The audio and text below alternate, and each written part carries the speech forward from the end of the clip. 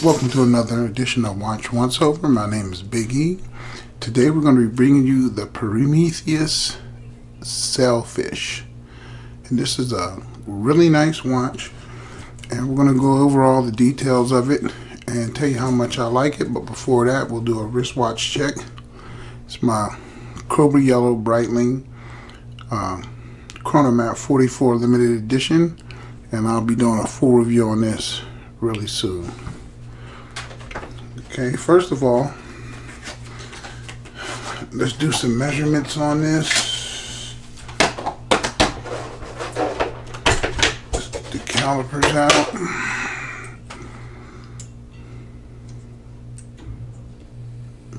Okay, now this is going to be 43 mil case.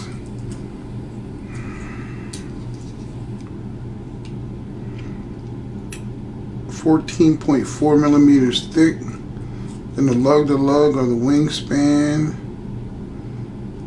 is going to be 51.3, but if you can see, this link juts out right here, so that would be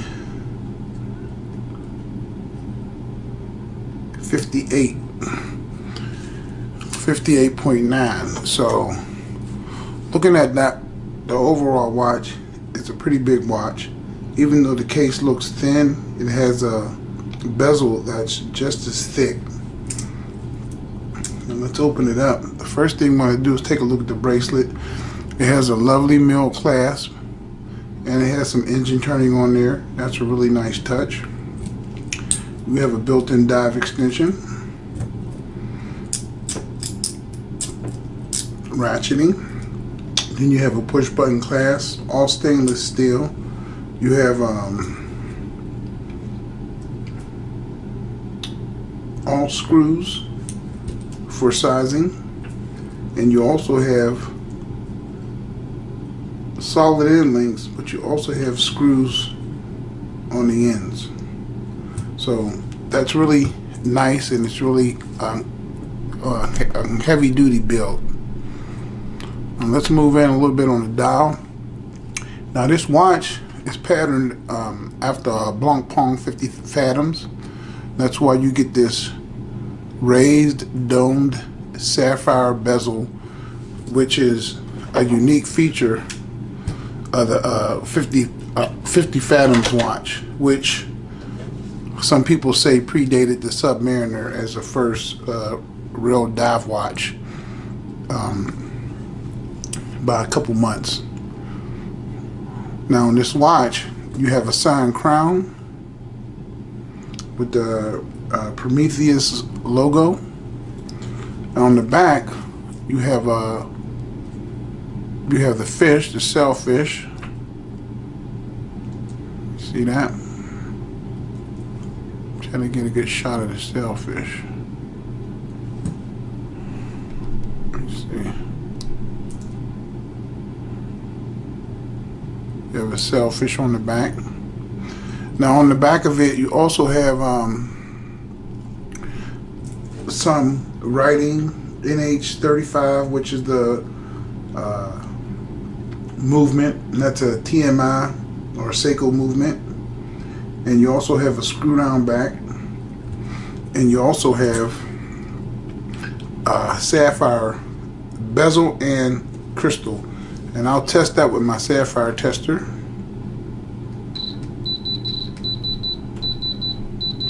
That bezel is sapphire, so you don't have to worry about scratching that, even though it puffs up. And sunken in is the crystal, and that's also sapphire. Now this watch beats along at 21,000 vibrations an hour. It's a Seiko movement. It's running about 5 or 6 seconds fast a day. Seiko or TMI movements, whatever you want to call them, always run pretty good. That's why so many people use them. Now this crystal also has an anti-reflective coating, and then it has the Prometheus logo and the indices all in a yellow green printing. Now you have a really lovely set of cathedral hands, and I like the cathedral hands. Now in this application, it's really unique. You have a red tipped second hand with the loom pip on the end, and it's just different and unique. Now you have a white date wheel surrounded by a chrome date box. I've wear at 3 o'clock. Pretty much standard for most watches. You have a date wheel, you know, pretty useful. I do like no date watches also. Now the rehaul on here is just going to be straight steel, stainless steel, and then right under the rehaul, out on the outer edge of the dial, you have a railroad track seconds hand, and that's really nice. Now you have all printing in Super Luminova, and I'll give you a loom shot in a second. Then right over 6 o'clock, you have automatic and a water resistance, which is 300 meters or 1,000 feet. So it's a really good, sturdy dive watch. Now the finishing on here is all brushed. You don't have any polished surfaces, and I like that on the tool watch. I like that on the tool watch. You don't really need any polishing on a serious tool watch, and by having this brushing on here, you really have to think about it. You're not polishing it, you're not polishing the bracelet or anything, so you're really basically keeping the cost down of the watch. So you gotta think about that, but I really like it. Now the bezel is 120 click bezel, little bit of back play on there, but not too much. But it feels okay. It's not the best, really loud click, and it does have a slight amount of back play, but you know, that's okay for a watch in the sub $500 range. I bought this watch used. It is out of production, and it's very hard to find, and that's why I bought it, because I was looking for this particular model, this Sailfish, because I like the sapphire capped bezel, and that's what I was looking for. So you have really excellent knurling on the crown, excellent knurling, excellent grip. You don't have any crown protectors. I don't really think you really need crown protectors. You know, I mean, your wrist is right there, so if you shear the crown off, your hand's probably going to be missing. That's how I look at it. So I'm not really a person into those crown protectors all like that. Now this watch doesn't have a flip out extension or nothing. Like I said before, it has a signed milled clasp with the Prometheus logo, and you have the ratcheting dive extension, which is lovely. In case your wrist swells up, you can just pull it out, and you have about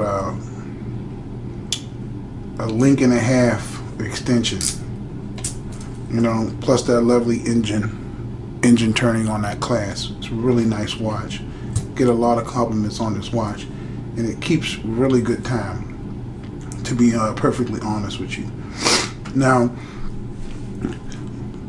on this watch, the Prometheus, it's hard to get these watches. If you go on their website right now, I can almost guarantee you everything that they sell needs to be pre-ordered. That means you have to buy the watch or a certain percentage of the watch, then pay for the rest when your order is ready, or just pay for the whole watch. Now, a lot of micro brands do this, but it seems to be working for them. Unfortunately for everybody else, they don't have things just sitting around. They're all pre-sold, so you basically have to buy these either secondhand market or go ahead and pay for it before you get it. And you might have to wait some time before you get it, unfortunately, but it is what it is. Now I'll charge this up, my black light, so you can get, do a loom shot. This is all Super Luminova C3, and the numbers, hands, and indices right next to the numbers are lit up on the railroad track, as well as the sapphire capped bezel. I'll cut the studio lights. And that's your Prometheus, and you can look at it next to my Breitling. The Prometheus, really nice C3 Luminova. It glows all night. You're going to have a little bit less of a glow on the bezel because of the sapphire cap that's really sunken in there, but it still lasts all night also. So it's a really nice watch. This is a really great brand. I'm looking forward to doing some more videos on this brand again because I like it, and I'm going to get a lot of use out of this watch. And I want you guys to let me know, tell me what you think. It's the Prometheus, and sometimes I do like when these micro brands use the Seiko movement, keeping the cost down under $500, because if this watch was about $1,000, I probably wouldn't have picked it up. I picked it up used for $350. So my name is Big E. That's the once over of the Prometheus Sailfish. So let me know what you think about it. Leave a comment.